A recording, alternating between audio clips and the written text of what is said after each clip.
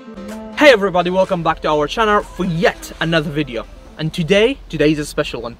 Today, we've been looking forward for weeks for it. Absolutely. Today, we're gonna have a great adventure. What are we doing today, Alex? Today, we're going to discover the longest, the highest, and the deepest canal tunnel in Britain. Wow, we have been looking forward for weeks for this. Yes. Absolutely. Yes. Where are we? Should we tell them where we are? Oh yes, yeah, we're in a small town called Marsden, which is an hour away from Manchester. It's in Huddersfield, in England.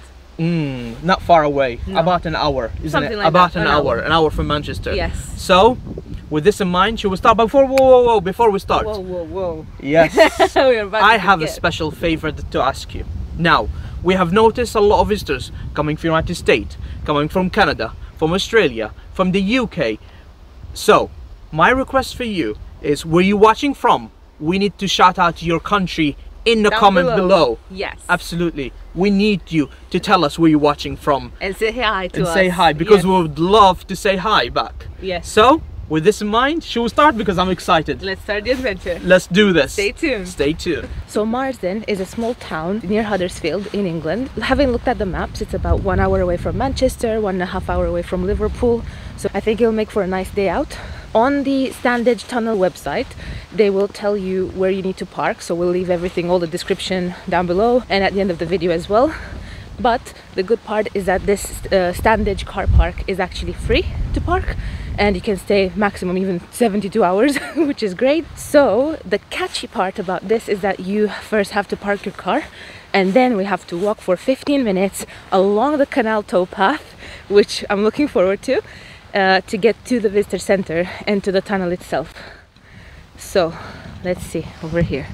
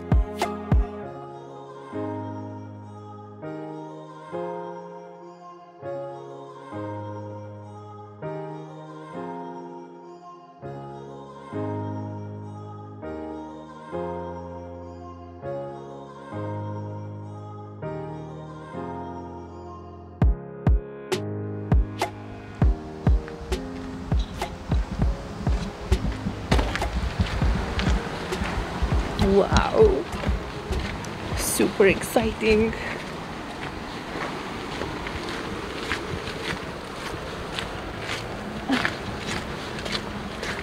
It's such a peaceful walk. You have on this path there's plenty of space for people to walk their dogs. We've just seen someone with a border collie, and you can also ride your bike, and it's very tranquil, very peaceful. And you can smell the fresh air, which is always a big bonus. Ah, beautiful. We're definitely looking forward for this, and definitely an interesting place to be at. Hear the birds singing.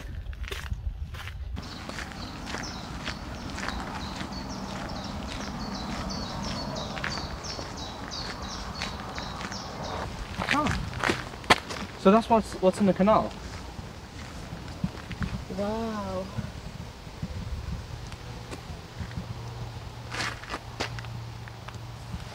So we've already walked quite a bit. It didn't feel like a long time, and here we go. It already says we're only 5 minutes walk until the visitor center, and I can actually see it in the distance. Brilliant.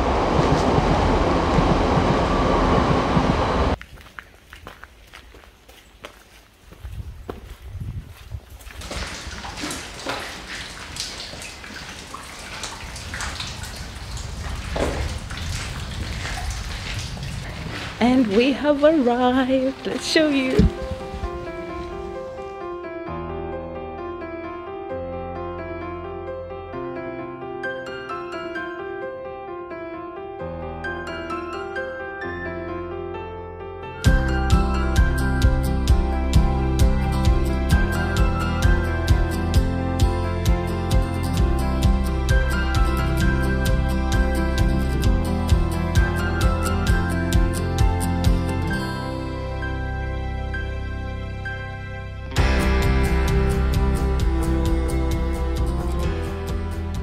So we have arrived, we've got half an hour left of our tour. Just wanted to give you a quick overview of the place so far. Behind me there is a play area for children, which you have plenty of space to play.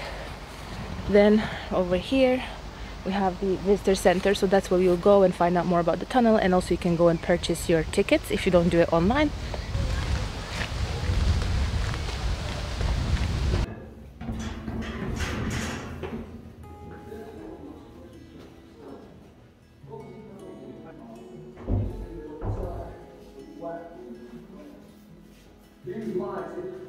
Some shafts is awful flooded, and Heathy more than most. Looks fit to be abandoned, the men say. Two men, George Spark and Thomas Lighter, decent fellas, well liked, were killed not long since by a blast on a ride. Upwards of 1,000 people attended the funeral.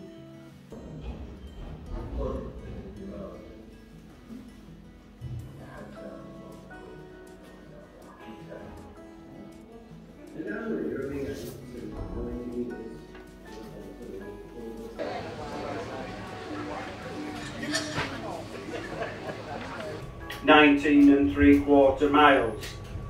It starts in Ashton-under-Lyne in Lancashire, comes through the Pennines and then through to Huddersfield on the Yorkshire side. All told, there's 74 locks. 42 of those are on the Yorkshire side. Now as we start to go into the tunnel, there's a danger that we may actually just feel a few bumps and bangs. It's not that Alice is a bad pilot. Actually, he's quite good on a good day. Unfortunately, today is not the day. Okay, yeah. No, if you want to walk up and down, please do so. Yeah, that's fine. It's very fuming. It's so cute. Wow, this is incredible. Love it. 3 1/4 miles long. It's 645 feet above sea level. And between them they did some scientists and caustics, and they said yes, there's no reason why a tunnel can't be built, and we can actually build this in about 5 years. So that's how it started. What happened is that then you'd work down there for about 11 hours, and then you'd come out, and then there's actually millstone grit, one of the hardest grits there is. So there was a problem. It was really hard to get through. Now Benjamin Houghton had told them that he could actually build this tunnel in 5. So he was actually asked to leave the job. But before he actually left, what had happened, they were actually tunnelling through. If they found it a bit easier on the left hand side or the right hand side, then what would happen is it'd start to go to the left or to the right. So when he came along, he kept having to realign this tunnel. So that's why our tunnel is not straight. That's why now as we're going in, we might feel it just carry away. It's amazing really though, isn't it? So what would happen is that the bucket would be lowered down, it would fill with soil. Rock, and then the top bucket would be filled up with water to compensate. If you'd like a free shower, look, it looks far better on your cameras when the water's coming up. It's better than sure yet. What will happen is that Alistair will actually go underneath it, and then he'll slow down. I can see it. Yeah. I spot it. Yeah. Yeah. You can see the lights. Yeah. So yeah, so there, that's the light above. And at the bottom, I think that's about 500 feet above ground. It takes 5 years off your age. Yeah, no, it's true. I'm 364. How old are you, Alistair? Oh, 220. You don't drink as much as me. Yeah, no, it's true. Yes, it's lovely. So they actually sold out to the railway company. And this section that we're in here now, this is what happened today, is that they were very clever in what they actually did. Well, we get built up of water. So that's why the gaps in between, because as we go through, you'll see far quicker down, and that's the water just seeping through. If we didn't have the gaps in between. Alistair is going to be slowing down, and we're going to be chopping up one of these addicts. What will happen is Alistair will get right to the far end, and then he'll stop exactly opposite if you're outside. And that's the other side of that, it's a disused railway tunnel. It's the first one which was actually built in 1848. No, I didn't.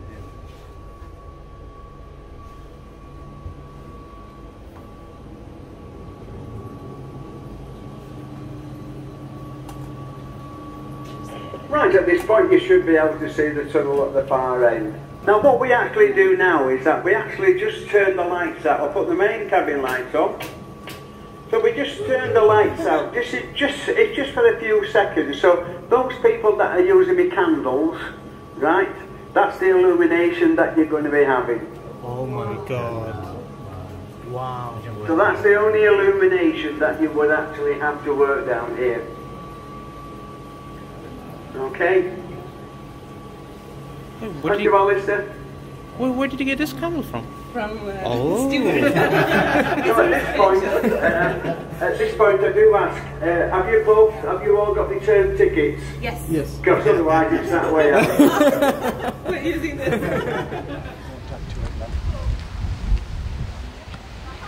That's the departure point for the boat tours, and you also have the Water's Edge Cafe where you can get drinks, cake, sandwiches, etc. before or after your tour. So enjoy.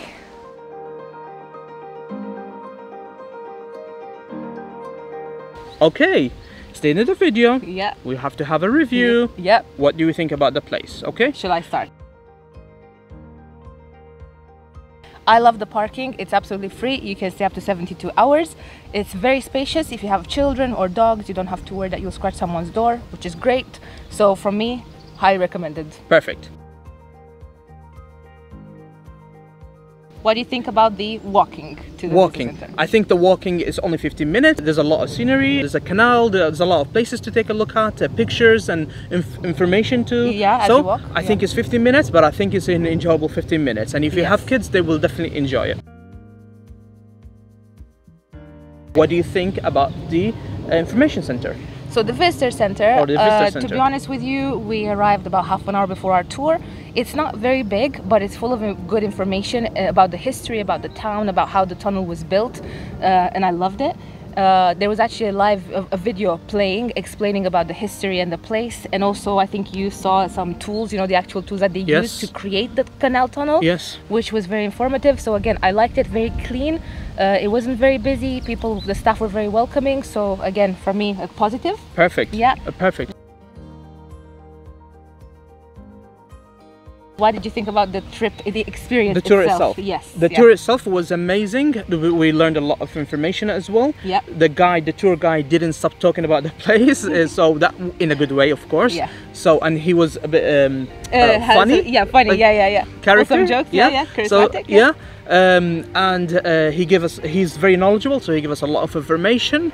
The tour itself inside the tunnel is a bit scary. It's a bit scary. dark. It's a bit dark. It's fully Yeah. dark. They turned off the lights and Yeah. they showed us how it is with the candle. Yeah. But I'm not gonna say too much. No, I'm not gonna say too much. No. Yeah. I leave it No for you spoilers. to come and view it. Yes. But basically, it was amazing and definitely enjoy it. Yes. And we worked really hard to make this video, and even though they weren't a bit camera shy, the staff, so they didn't like us filming them, Yes. but however, it was all good. Yes. So we'll leave you with last words. Like, subscribe, and and comment. comment. Thank you very much for Thank watching. you. Bye bye. Bye. Bye.